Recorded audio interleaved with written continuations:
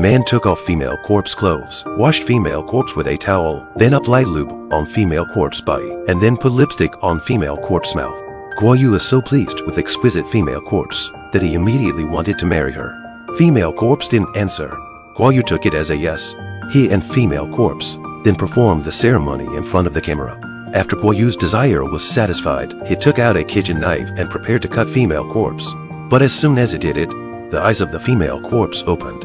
Laiu was so scared that he retreated to the corner and looked at female corpse in horror. In order not to be afraid, he used a piece of tape to cover the face of the female corpse and continued to cut the corpse. However, the chopper got dull after a few cuts.